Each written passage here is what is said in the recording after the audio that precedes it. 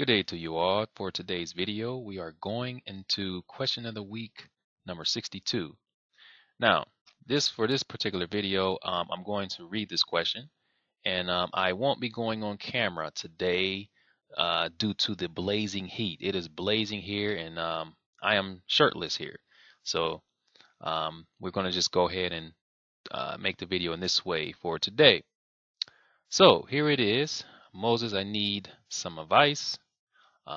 Should be need some advice actually. I noticed that I'm having the same problem I have for Chinese. There are things that I would normally say in English that I wouldn't be able to say in the language that I'm learning, which in this case is Italian. I'm not sure how to go about thinking in the language that I'm learning as a native would.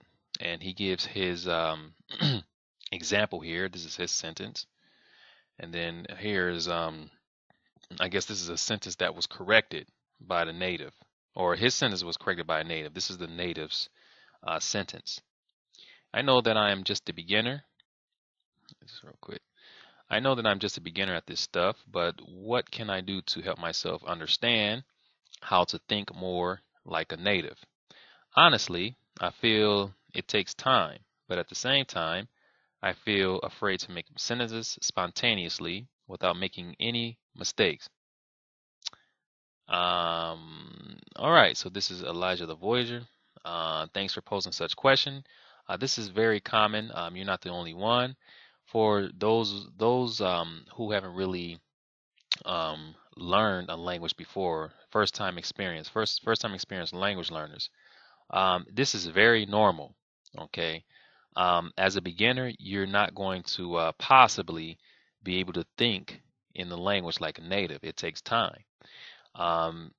My advice will be to continue working through sentences, text.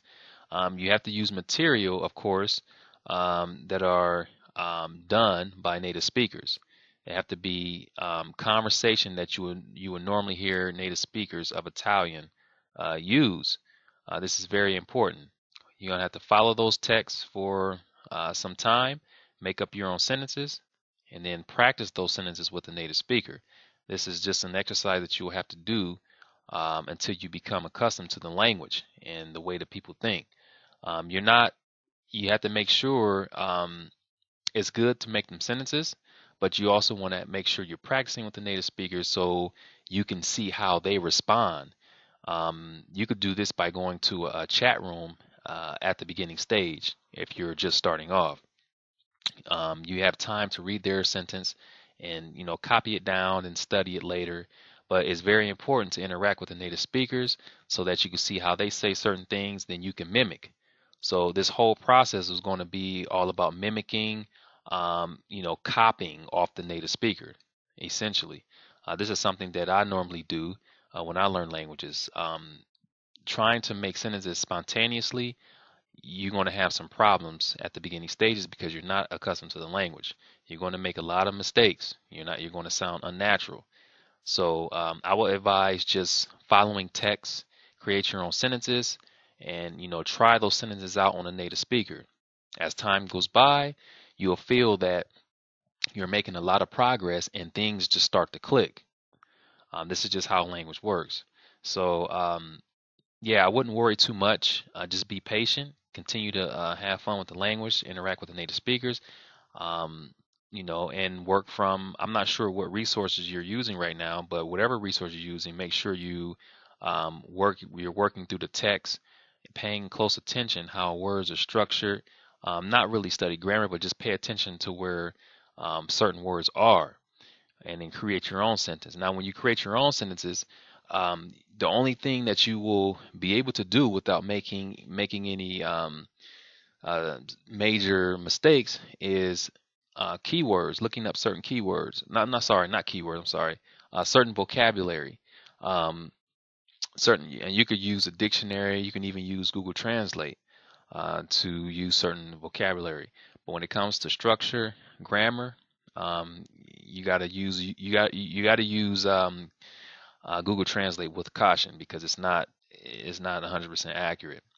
So I will follow the text that you have and create sentences based off of those texts, and then practice with native speakers.